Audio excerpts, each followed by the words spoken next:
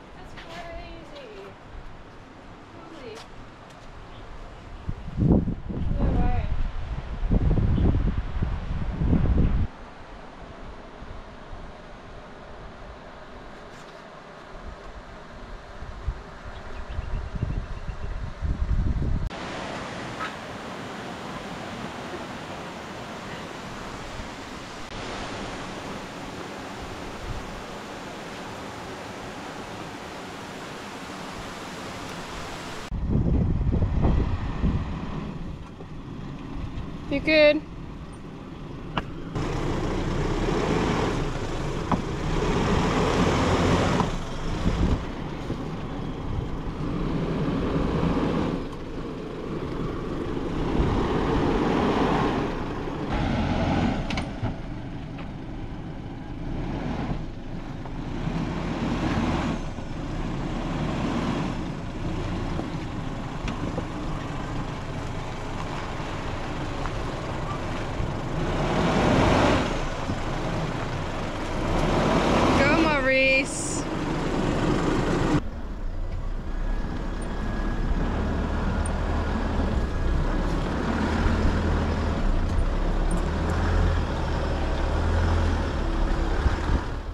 We're back at the homestead, smashing a bit of lunch because we've got to now travel about 180 k's. Had a 3-hour drive to Ellenbrae. Yeah, which is why we got up super early. Yeah, we're just going to also drop by the homestead, closer to the homestead, just to pick up some Starlink and book Ellenbrae, so it eases our minds a bit. But yeah, Wunnamurra Gorge. Yeah, right really up there. Nice. Right up there, yeah. Almost, I think because it's such a track to get in, you have less people doing it. Yeah. So, I mean, we had Kez and Baz with us this morning. Kerry and Barry, yeah. So we sort of both had our own bits of time to ourselves there, and then just before we went to go look at the art, we had another family come down who was really lovely. We got chatting to them, but that was all we had in the morning, and then as we were driving out at about 11, there was 4 groups coming in. But word of advice, Yeah. don't sit under the waterfall. We didn't, because we had read it on Wikicamps and we had mentioned it to the family. Apparently there's a lot of leeches that hang around under the waterfall, so where the water's actually running, and their daughter, she actually tripped and fell and landed in them. So I don't know if they're bitter or whatever, but I could see a few little ones on her legs, but yeah, naturally she was pretty freaked out. Yeah, people had said they'd been covered by them. So yeah, and like hundreds of them. But our recommendation would definitely be, if you've got the time to do it, for sure. We didn't get a chance to go look at the swimming hole, which is only 1k, maybe like 1.5 k from the actual homestead, which I'm sure would be lovely and probably a lot easier to get to, because there was a lot of sketchy parts. Not sketchy, just challenging parts, but enjoyable. Yeah, someone had said an 8 out of 10. Yeah, I'd probably say 7 or 8, or it was up there. You definitely want a high clearance full drive. Oh, yeah. Good tyres, because you'll be moving Climbing over a lot of rocks. rocks. Yeah. But in our opinion, definitely worth it. Yeah. So anyway, Cheers. yeah, finish this. Yeah. And we'll catch you at Ellenbrae. Bye.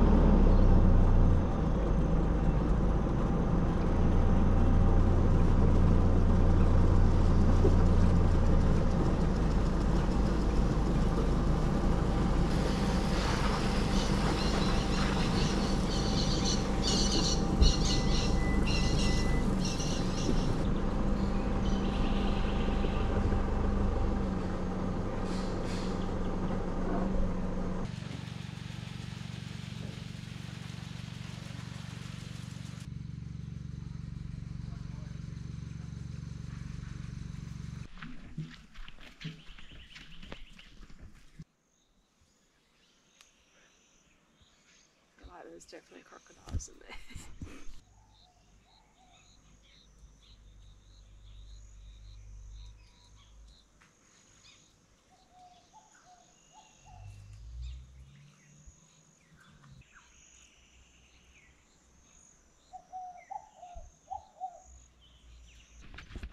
Hi, good morning. On our way to get scones. Just give us a moment, we're about to get dusted by a car. Poor Maurice had a really big day yesterday. The road wasn't terrible, but it wasn't great either. So Yeah. good enough for Shay to get a sleep in. But yeah, got into Ellenbrae just before dark last night, and then went to the water hole just around the corner from where we are. It's really, really scenic, actually. Yeah, the whole station is where the homestead is, and the campground amenities are as well. Yeah, the staff are really lovely, and yeah, it definitely is living up to the hype, and for sure worth a visit. There's not really much else to stop by really between Yeah. Elizabeth and here, But we're walking up the road now to go and get these scones that Shay's been talking about for the last couple of days, so we'll see how they are.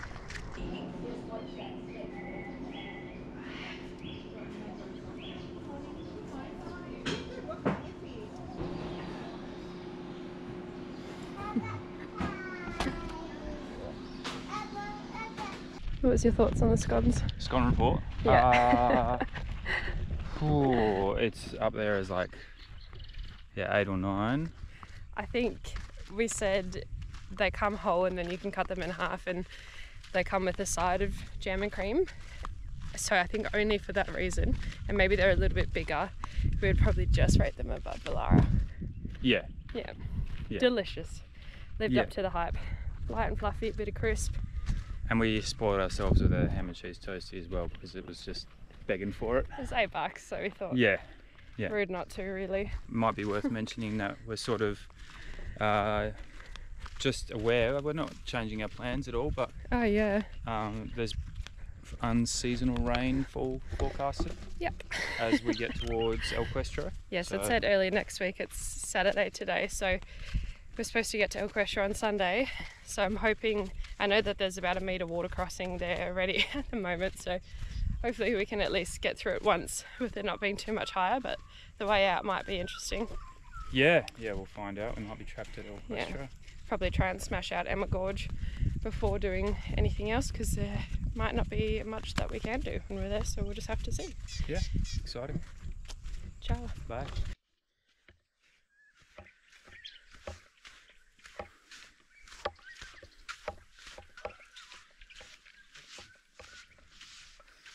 Sand a bit hot.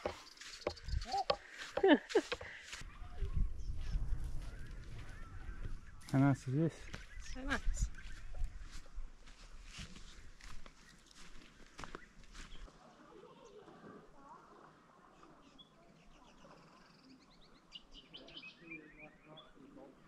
This is, great. Very quiet and peaceful. Yeah. Actually quite warm water. Nice. Yeah, definitely. We were saying if you're on a budget, you could probably not stay at Ellenbrae. It wasn't super expensive. It was $37 for the two of us, including like being able to access all of this, but you could probably just stop in for scones. Yeah. Keep going, but the only tricky thing is registered camping. There's not really much around this area, so if you don't stop here, it's a big drive between the Pentecost, El Questra area and Mount Elizabeth, unless you're doing Drysdale. Yeah, there's a few questionable free camps along the road, but yeah, this is a very easy stop. Yeah, compared to Mount Elizabeth, which is 30 k's off the road, so no, definitely stop in. But anyway. Anyway, we're gonna go have a shower, I think, and then get moving. Yeah. Yeah. Let's go, Pentecost.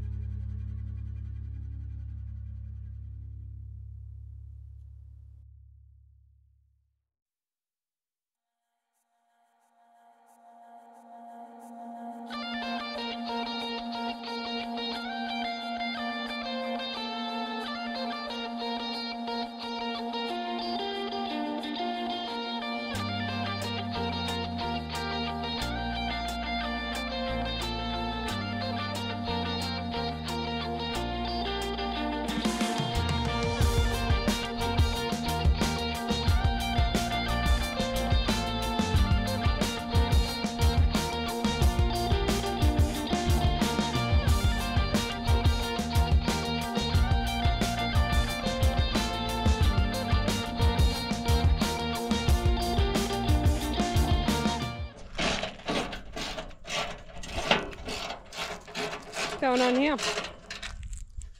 Don't buy Iron Man. Not happy. Nah, not happy.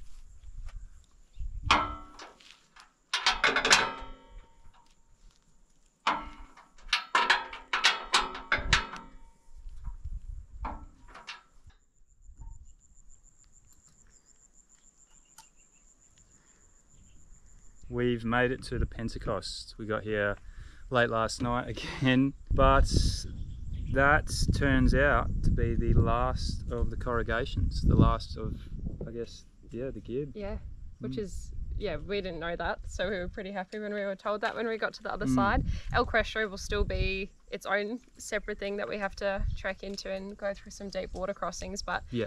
as far as the Gibb River Road goes, we're on Bitchman, baby. Yeah, so air up, gets Ellenbrae Station. It's just a short drive, but that road from Ellenbrae to here, worst of the Gibb that we experienced. The way that, I mean, there's so many sharp rocks. Everyone talks about the sharp rocks and that sort of thing, but just some of them, the way they stand up like knives on the road, Like as someone's if just put them there for you. Yeah, it's so hard to believe, maybe, unless you've seen it and know what we're talking about.